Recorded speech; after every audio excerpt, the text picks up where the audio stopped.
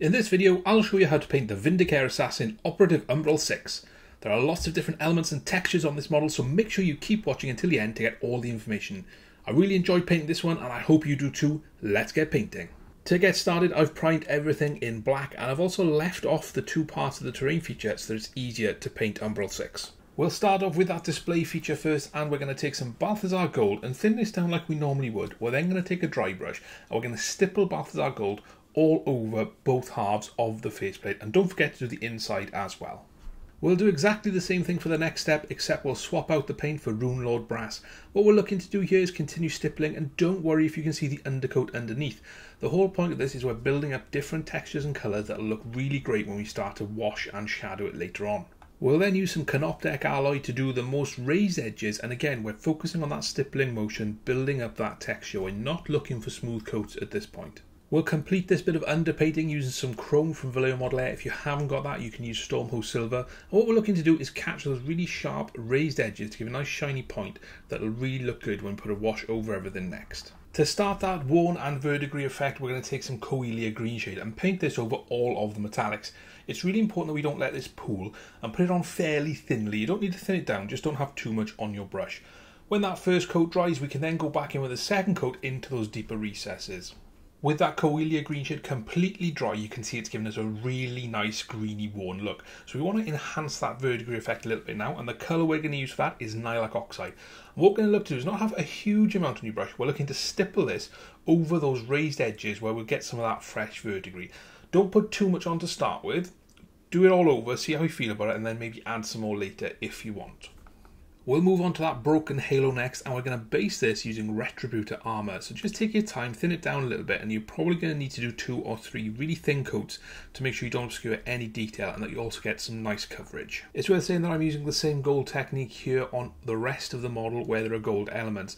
Now we want to keep this fairly dirty, so we're going to take some Agrax Earthshade and we're going to paint this all over the gold parts.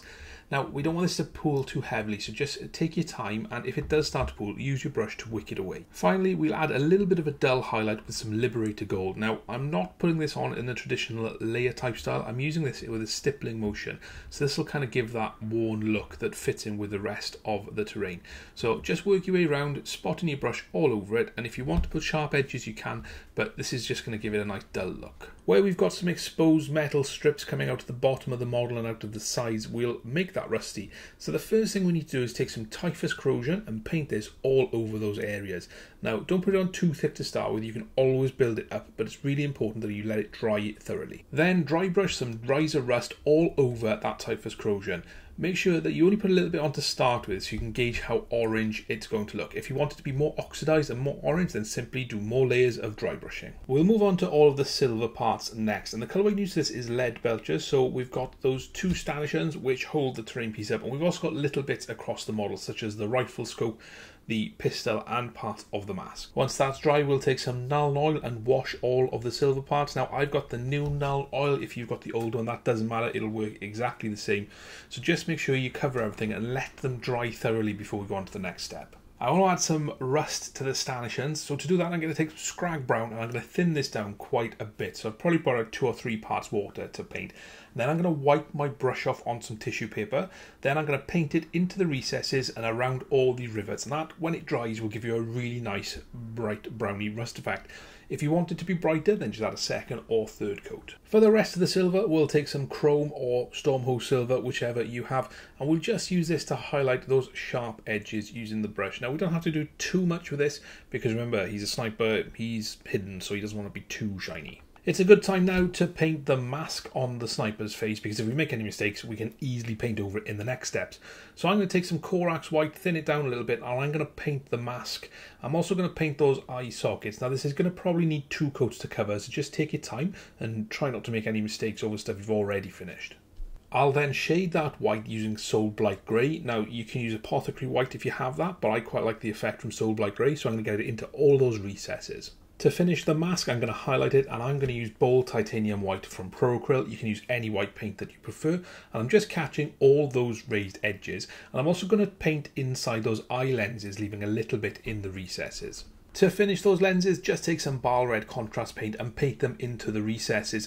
Now, try and take your time with this, but if you do make any mistakes, don't worry, it's really easy to tidy up with that bold titanium white. We'll move on to base coating all the elements on the body of the sniper next. So the first thing we're going to do is take Khorne Red and use this to paint all of the leather straps. Once we've got those leather straps finished, we're then going to take some Dryad Bark and use this to paint all of the leather pouches, such as the holster and the pouches he's got on his legs and around his waist. Finally, we'll take some Screamer Pink and use this to paint the little tassel coming off his combat knife.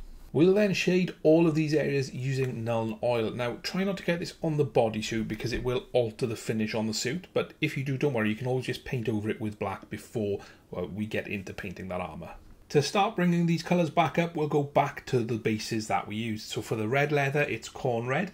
For the brown leather, it's Dryad Bark. And for the tassel on the combat knife, it's Screamer Pink. To highlight the red leather, the first colour we're going to use is Wazdakka Red. And what we're looking to do is not put too much on, but just focus this around those raised areas and the edges. Finally, we'll put an extreme highlight of Squig Orange. And this is just for those areas that catch the most light. So make sure you haven't got too much on your brush and take your time. To highlight all of the brown leather, the colour we're going to use is Gorthor Brown. Now, we don't want to have too much on our brush, and all we're looking to do is catch those sharp edges.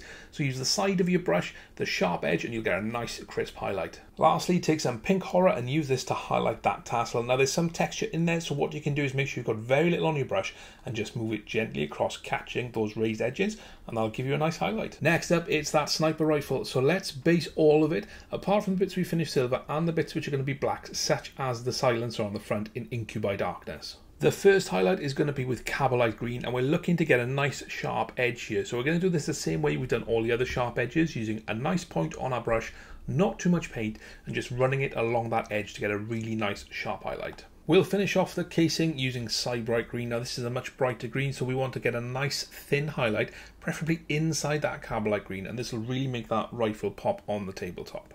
Next up, we'll paint the scope and the silencer barrel on the sniper. Now, this is going to be a neutral black, which is different to how we're going to do the skin suit next. The first colour we're going to use is Eshin Grey, and we're going to use this just along that plane of light you can see being reflected off my desk lamp. So it's nice and easy, nice and straightforward. To finish off that neutral grey element, we're going to take some Dawnstone, and again, we're just going to paint this inside that Eshin Grey highlight, and this will just give it a little bit of sharpness. We're going to use around the edge of that barrel as well, and this will give us a really great effect. Let's move on to the skin suit, which is the last thing we're going to do on the model. So if you haven't already, correct any mistakes using black, and then we're going to add a mix of black and dark Reaper about 1:1, and we're going to use this as the first highlight. And we're not going to worry about any edge highlights, we're just going to paint all of the parts apart from those in the recesses. Next up, use pure dark Reaper, and we're looking to do the same sort of thing here, where we're doing area highlights and volumetric highlights as opposed to any sharp edge highlights. So just work your way around and pick up any of those elements that are going to be on display. We'll do the same using Thunderhawk Blue, except we're looking to get more towards that sharp line highlight now, and making sure that we only catch those raised edges on the skin suit. So if you're not sure, check the box art, watch the video, and then we'll get onto the final highlight next. And the final highlight is going to be with some Fenrisian Grey, and we're looking to just catch those sharpest edges as well as those most raised points. So we've got parts of the knuckles, we've got around the gloves, and then we've also got some spot highlights on the shoulders, the bicep, and of course the top of the head. And there we go, Operative Umbral-Six is ready for the tabletop or even your display cabinet. A huge thank you to all my patrons who make this channel possible. You can support me for just a small amount using the links in the description. I really hope you enjoyed the video. If you did, check out my other content. I'll see you next time.